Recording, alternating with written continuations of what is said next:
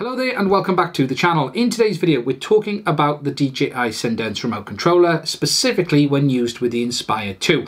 Now I've had this remote pretty much from day one and I actually did a video on this when it was just coming out of beta. However, quite a lot has changed since then, so I thought I would do an updated video giving you guys an overview of its functionality, telling you its plus points, as well as give you some information on some of the things that don't really work so well on it.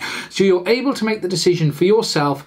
Do you need this remote controller over having the standard remote controller that comes with the Inspire 2? Because it isn't a cheap upgrade. It's $1,000 or £1,000, and it is something that some people say is fantastic and some people have said, well, I'm not so sure about. So in this video, we're going to have a look at it, give you guys as much information as I possibly can, and at the end, I'm going to give you my thoughts on this remote controller, having used it pretty much since day one with the Inspire 2.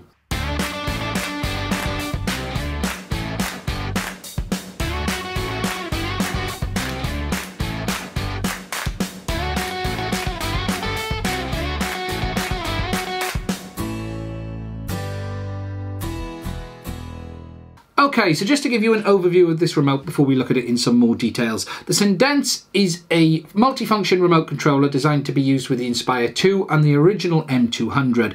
It has a total of 30 buttons, of which 14 are programmable. Now, if you compare that to the original remote, you actually only have 2 programmable buttons on that one. So it does give you a lot more options. Just because there's only 14 of the 30 which are programmable, that doesn't mean the others aren't useful either, because they are. You've got some fixed camera buttons, you've got shutter, and a lot of other options as well. And there's also some nice additional gimbal controls over the remote too, which we'll come on to a little bit later. Now, it comes out the factory with the Crystal Sky bracket fitted as standard. So if you've got a Crystal Sky, it really is designed to be used in this package. However, you can still use it with a normal tablet or phone as well. You simply would have to buy the device holder that they make separately, or I actually made a 3D printed bracket, and I'll put a link to that in the description of this video, which allows you to use the normal device holder that came with that one. Looking over the remote, it's got all the normal stuff. So you've got your 2 normal gimbals, you've got a display in the center, which is for informational only. You've got a whole host of controls on the front and back as well. Couple of things on this remote controller that are massively beneficial compared to the original. The first one is that it has a removable battery that is located on the bottom of the remote controller under the antenna. Now, this is the same battery that DJI use on the Crystal Sky. So whilst you can charge the battery in the remote, there is a charge port on the side there.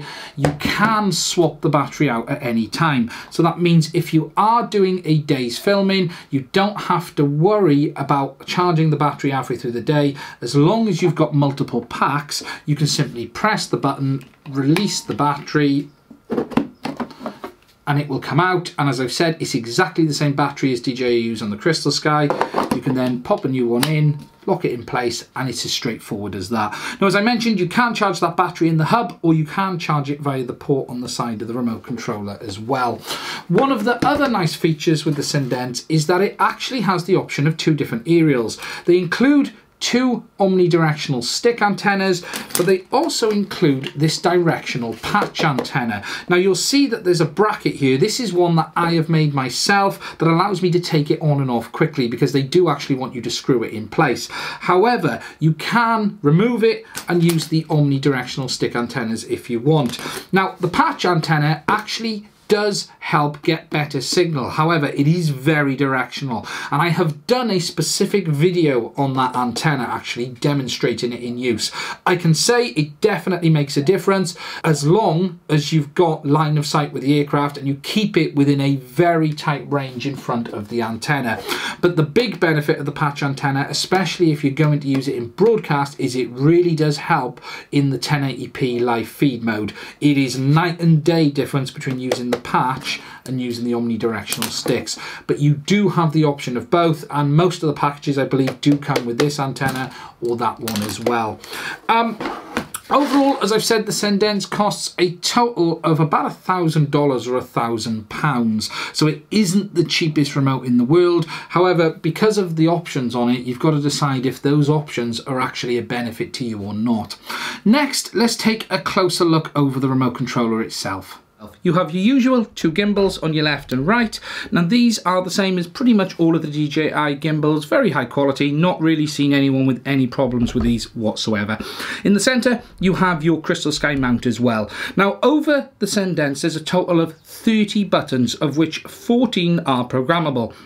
That does mean that there are 16 fixed function buttons, and the fixed function ones on the front are as follows. You have your power button, your pause button, your return to home, and your menu button. The menu brings up the settings for the Cendence in the crystal sky monitor. It doesn't actually bring them up on the display. The display is purely informational, but when you press that, it actually brings the settings up on the screen, and I'll show you that a little bit after. You then have 4 fixed function camera buttons down the left hand side. Now these are to control your aperture, your shutter, your ISO, and your EV. So depending on what mode your camera is in, you are able to control those settings via these buttons. And to do it, you simply press and hold the one you want, so E for EV, and then you would turn the jog dial over here on the left hand side. That is pretty much all that the jog dial is doing at this moment in time. It's not used for anything else other than the controlling these functions over here. Then on the top left and right corner you have a pair of programmable buttons, and you have another pair of programmable buttons down here in the bottom right, and these can be set to any number of options within the DJI Go 4 app. Something to be aware of, you don't have the option to set every feature on the remote. It is limited by what DJI have said you can do within the Go app. Also worth noting that there are some other functions that you can do on some remote buttons but not on others, and we'll look at them a little bit more in detail shortly. In the center here you will notice that there is a control knob, and this is a focus control. The only option that it can be mapped to is focus, and it's an infinite potentiometer, and it means you're able to control the focus when you're in manual focus mode on a lens on the X5S, for instance. Moving to the top right hand corner of the remote controller, you can see another 3 fixed function buttons. These are focus, AF on and off, as well as the record shutter button. You then have your gimbal control located below, and this allows you to control either the pan or the pitch of the gimbal. There's one on either corner, and you can set which one you want it to do. However, it is only those 2 functions it can do. It's a self-centering spring-loaded control, and it is quite nice actually. I'd like a little bit more throw on it, but overall it does get the job done very, very nicely. Then on the right hand side, and you've got another one on the left, is a fixed slider that allows you to slide it back and forth. Now when Cendence was originally released for the Inspire, these were actually disabled, and they were mainly designed for the M200. However, they are now active, and they allow you to program it to the rates on the remote controller, and it's actually one of my favourite functions on this remote, and it means you're able to have it in the full front mode, and it will allow you to have, say, full speed forward, and then if you drag it right back, it will drag all of the rates back of the sticks, and that means then that if you push full forward, the aircraft will only move slowly. Now whilst yes, there are other flight modes you can do that stuff in, it's a real nice and easy way of being able to control the output of the sticks, and you can do it for forward, back, left, right, as well as your or altitude as well. So it is a very, very nice control. Looking at the left hand side at the top, you have an additional 2 programmable buttons. Your flight mode switch, which gives you your normal P mode, your sport mode, and your ATTI. You have your left wheel, as I mentioned earlier, which controls your gimbal, exactly the same as the one on the right, and then you have your other slider located down here as well. Moving to the back of the remote controller, you can see you have your C1 and C2 buttons, and there are an additional C3 and C4 buttons just located up here on the backs of these little triggers, and they are very small buttons that you can press, but again, all 4 of these are programmable within the app. Looking at the rest of the back of the remote controller, you can see in the center there is usually a pad over here, but on mine it's missing. This actually hides the adjustments for the gimbals, so you can actually control the gimbal tension springs as well on the Cendence, and to do this normally you'd have to remove the pad, but mine didn't have one on in the first place, so I didn't actually need to do it. Below that you've then got 2 mounting posts for mounting it to a kit, and then below is one of the big features with the Cendence, as I mentioned at the start, is the removable battery. To take it out, it's simply press, slide back, and it lifts out just like that. And as I mentioned earlier, it is the same battery as you get with the Crystal Sky monitor. But if you've got a Crystal Sky as well, you can carry a few, pop it in, slide and lock, and you're ready to go again. Moving to the back of the RC is where you have all the I/O ports, and you have a SDI, a micro USB, which really isn't used at the moment. You have your CAN bus port, which is used for the additional GPS, or if you're using the patch antenna, as I have connected on this one. You have a full-size HDMI output, which is really nice. You're not having to mess around with the small ones. You've got a full one, which will get you pretty much connected to anything you need to between that and HDMI, especially if you're doing broadcast. And then you've got your full-size USB-A port on the side here. And again, if you do want to use it with a device holder, so you can use a tablet, you just use that port there as you usually would. Located at the top is your two antenna connectors, and these are the removable ones, so you can switch between the omnidirectional sticks or the patch antenna as I've got connected here. Now to do that, you would simply unscrew, give it a tug, and it reveals the connector below. Now, something I will say on these is they are a little bit delicate, so do be aware of that if you are changing the antennas over. But to refit, you simply place it over the top until it latches in place. It is keyed, so do be aware of that, and then screw the nut up nice and tight, and it's as simple as that. Okay, so as you can see, I've got the Crystal Sky connected to the Cendence, and it's all turned on. And the reason it's on is we're going to show you guys the menus. And the thing to note is you won't actually see every setting unless your aircraft is turned on and connected. Now, you can see that the display is on at the bottom as well, and this is actually purely informational. You can't do any settings change via this, but it does give you quite a lot of nice flight information. Looking at the display, you've got your remote controller battery level in the top left corner. You've then got your aircraft battery level, the remote controller signal, and the GPS from the aircraft. You've then got the master and slave, which tells you what mode this is actually in, and then it says it's got the stick mode as well, so it shows if you're in mode 1 or mode 2. You've then got the distance from the home point and the current height of the aircraft, as well as the horizontal speed in meters a second and the vertical speed in meters a second as well. The section at the bottom is the informational bit, which says the patch antenna is connected or not. So if you're using the omnidirectional sticks, that will just be blank, but when you are using the patch, it should come up and show that message so you know it is connected and working properly. So taking a closer look at the settings on the Cendence. Now, we've got the screen up, and as you can see, it shows us the buttons we can and can't change. So all of the ones down here, which are the camera ones, which are fixed, EV, shutter, aperture, ISO, are all greyed out. The power menu, return to home, is greyed out as well. You can see that the focus control is lit up, and whilst I said you can't actually change the function on that, what you can do though is disable it. So if you click on focus, you have the option of setting it to either focus or nothing at all, but that is the only option that you've got for that one. You can then see that the 6 buttons are showing as programmable on the front, which is 2, 2 and 2, and if I switch to the back, you can then see we've got the option to program the C buttons, the 4 Cs, and the ones on the top right hand corner. Now all of these buttons have the same options available to them, and they are limited within what DJI have allowed you to do, and they are as follows. If you go into the settings for any of them, you've got the top option, which is undefined, which means it is disabled. You then have camera, and under camera settings you've got the option to bring up camera settings, camera metering, AE lock, exposure lock, playback, center autofocus, manual focus, peak focus peaking, histogram, white balance, and turn on the overexposure warning. If you then go to gimbal, you have the option for get gimbal control. So this is if you're using dual ops, it'll grab it back from the slave. Gimbal your master recenter, follow spotlight mode, center FPV gimbal, and gimbal recenter. Moving under flight control, you then have the option to turn on and off the front LEDs, turn on and off quick spin, radar chart, raise and lower the landing gear, and the landing gear switch. Something to be aware of with these two. Raise and lower landing gear simply puts the landing gear up and down.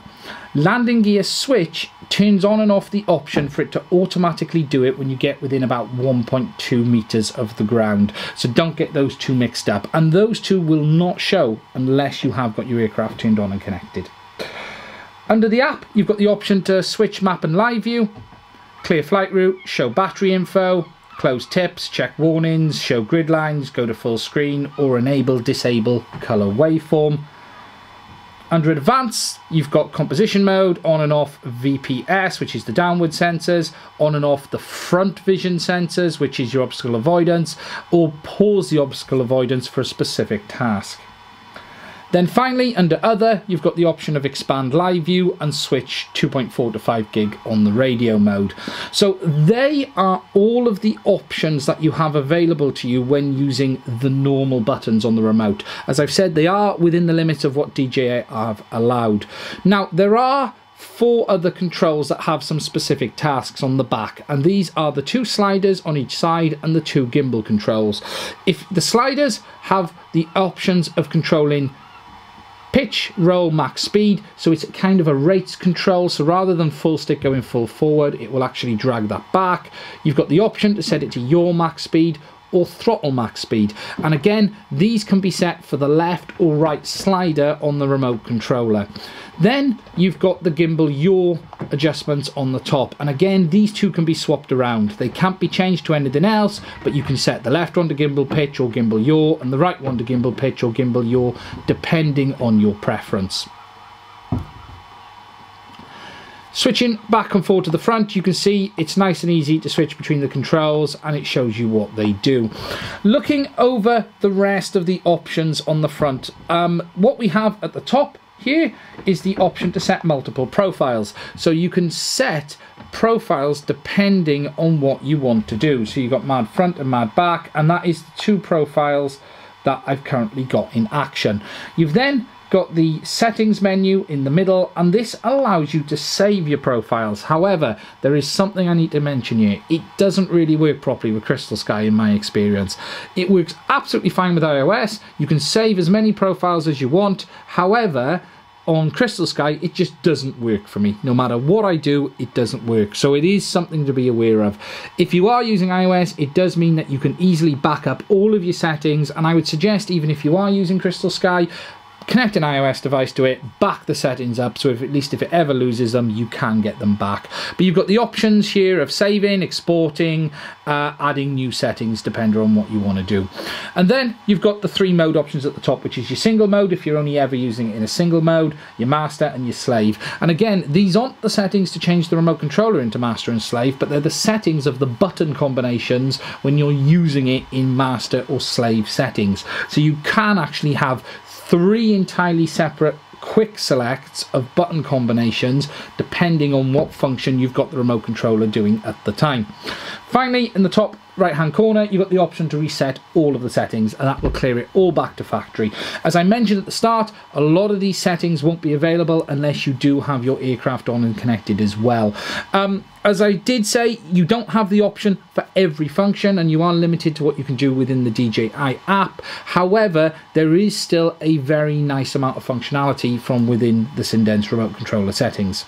Something else I just wanted to show you guys is about the options on the outputs for the SDI and HDMI connection. To get to these, you go into your settings, down to HD, and at the bottom here you've got the option to turn on and off HDMI SDI output. You've got the choice to choose the output port, so HDMI SDI.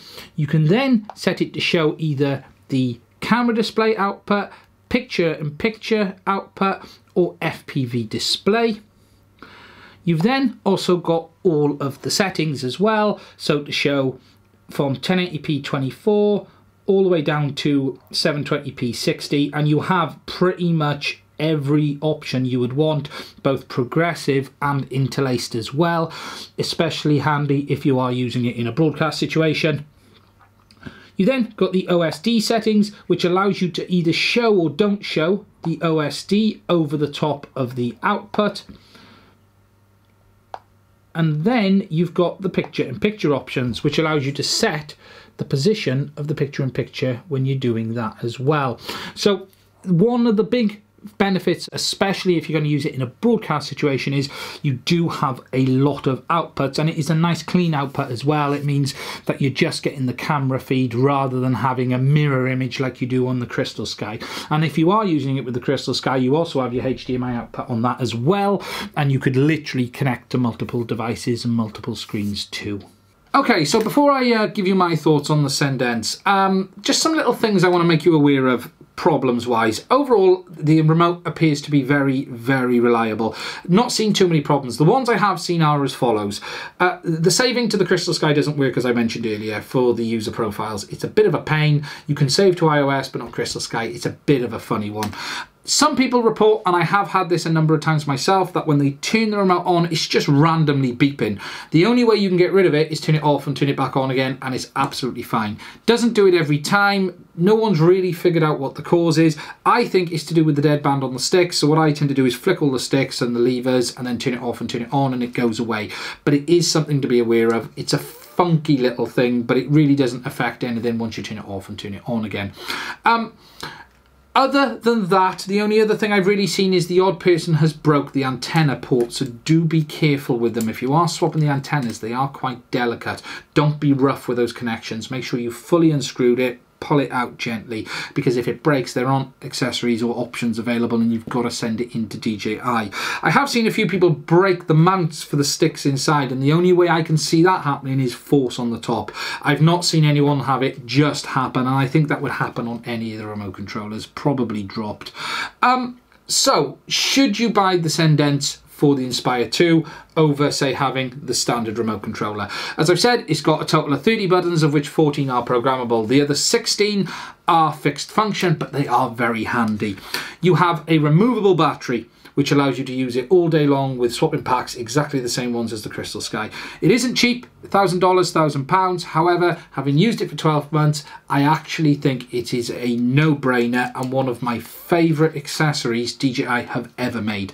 It isn't perfect. I wish there was a lot more programmable options. I wish we had the option to actually set the gimbal controls to the side sliders as well, to be able to have some automated movement of the gimbal like you can on the Unique H. However, even with some of the limited functionality within the settings and the options you have within the buttons, what you do have absolutely makes it worth it. It's as simple as that. One downside, and one thing I wish they had done, is put a dedicated landing gear control on as well, just like on the standard remote controller, because there isn't a dedicated one and you've got to use up one of your buttons. They should have just put the same thing you have on that on this, in my opinion, as well. If you want to buy the Cendence, there's a link to it in the description of this video. There's a link to the Crystal Sky, the Inspire 2 as well. If you want to support the channel, please do use them. It's only by you guys doing that can I keep buying stuff and making videos and showing you stuff like this. That's pretty much it. If you're looking for it, in my opinion, go for it. It is a lot of money, but it is worth it. That's it. Thank you very much for watching, and I will do another video again soon. And that is it for this video. If you've liked what you've seen, please do check out some of the other videos we have on the channel. We do have over 150 of them. Also, please don't forget to subscribe. By clicking that button in the bottom right hand corner of the video, you'll get updates, and please do check out the links in the description if you're going to buy any products. That's it. Thank you for watching, and I'll do another video again soon.